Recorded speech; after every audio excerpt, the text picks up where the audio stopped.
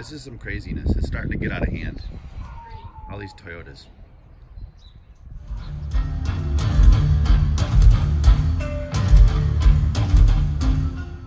Let's take a look at some of the things on these 4Runners, the 3rd gen 4Runners, to look for if you're shopping for one of them, kind of like the Tacomas. Let's check this out. So here's that 2002 Limited, and this is been in the salt belt. So let's take a look up underneath, check that out, and compare it to the California model out there with no rust. All right, so I've taken the spare out, and we can see some rust where all of that road debris is. One thing you definitely want to check out. Now, this one isn't as bad as a lot of them that I've seen. I've seen where it's actually eaten away a lot of the frame.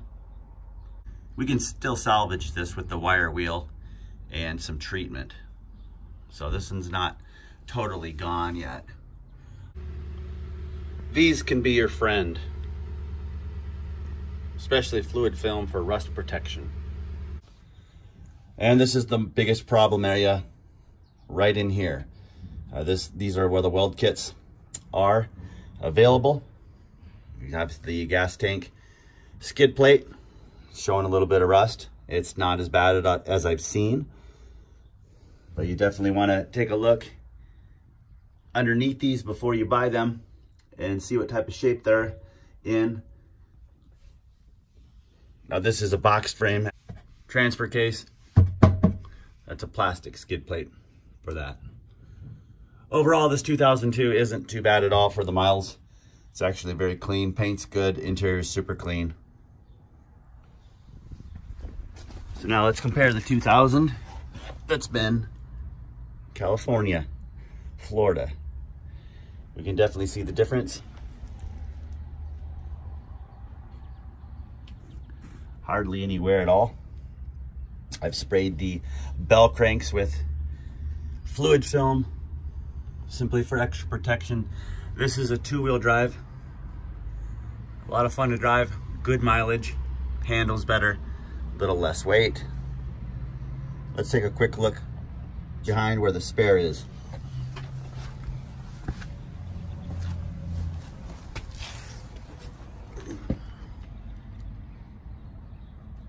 Big difference.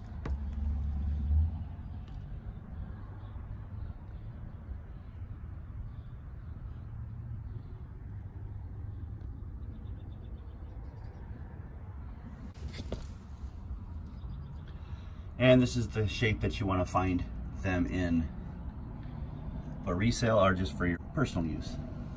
All right, well, there you have it. There's a little bit of comparison between a rust belt Toyota 4Runner and one that's been free and clear. Check the link below for my Tacoma buyer's guide. Many of these things are very similar because it's the same, very similar platform that we're talking about here. One thing I did forget to mention are the lower ball joints. And look at your lower ball joints. What you want to do there is jack up the front of the vehicle if you're able and see if there's any movement. There should not be any. You definitely want to check those out on both the Tacomas and the 3rd gen 4Runners. And also their axle seals.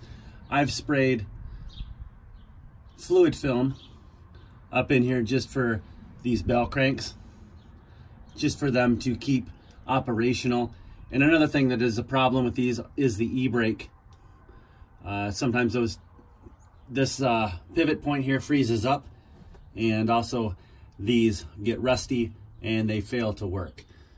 So that's another thing to keep in mind. Taking a look in the engine bay, your valve cover gaskets are known to leak.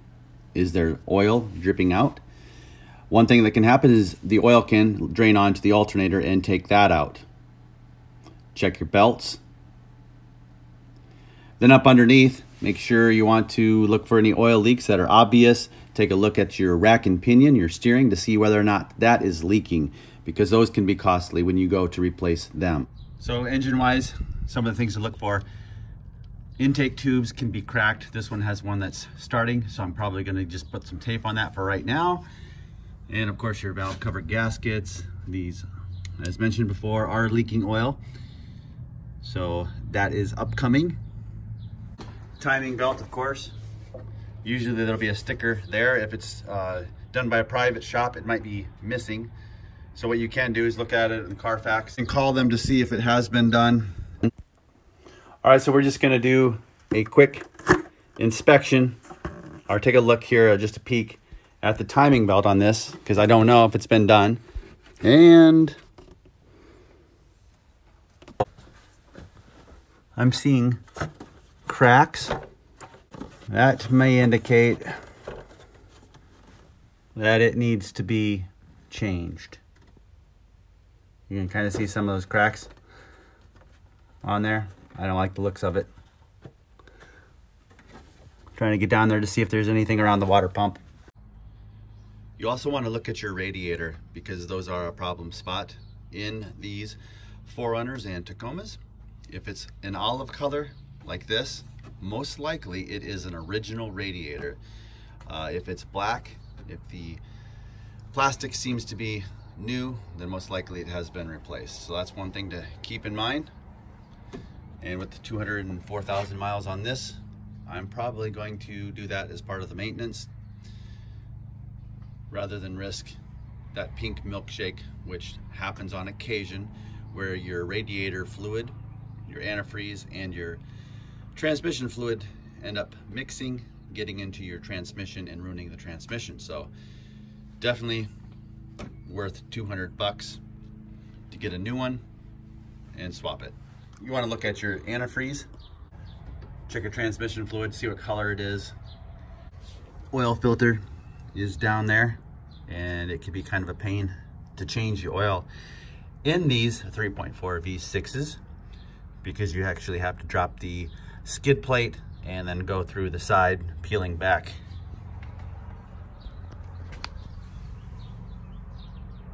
Peel back that little guard right there. Moving to the interior, check your door checks to see whether or not your doors stay open. Those can be costly to replace. And all these 4Runners, pretty much, the seats are absolutely trash from getting in and out. The leather is of low quality. Apparently, cracked all over the place, worn. And then we move to the back and we have a mom alert. Yep.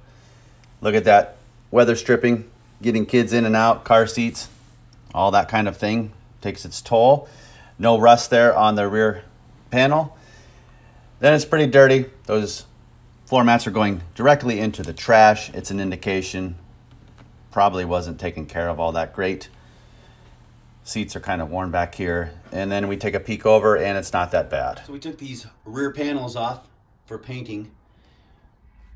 Here's another thing to check. Your gear selector, sometimes the bushings down in there are worn, so you have a little bit of a play. It may not matter to you, but that's a few hours of tearing this apart and replacing the bushings, which might be up to $20. Take it easy, champ. Almost all of these older center caps, the paint is missing. I ordered new ones for it. You can just take those off as well and paint them if you would like, but I'm just gonna go the route of getting some new ones.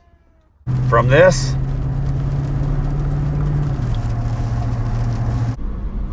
yep, no automatic controls, just got the old knobs, but it never works. They're all broken.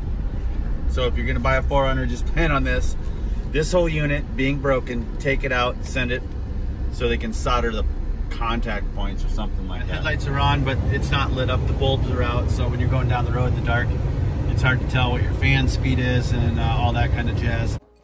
You play jazz flute? I dabble. Where your temp is. Yeah, so that's not very convenient. I'm gonna take off the roof rack because I think it kind of looks dumb. You can always just put it back on when you need it.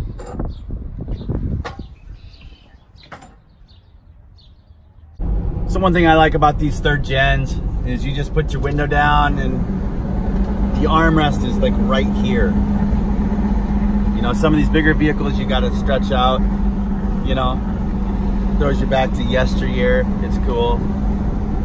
Back in the day, this is a limited, so it was like a luxurious vehicle almost. Now you can pick them up for like $5 grand or less. Somewhere in there, you know.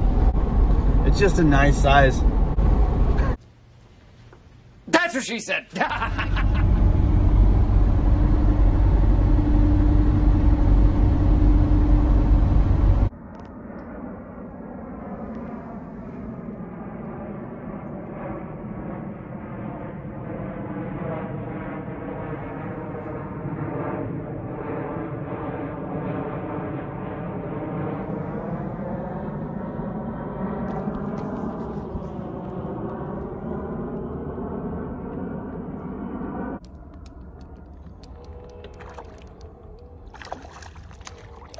What a hog.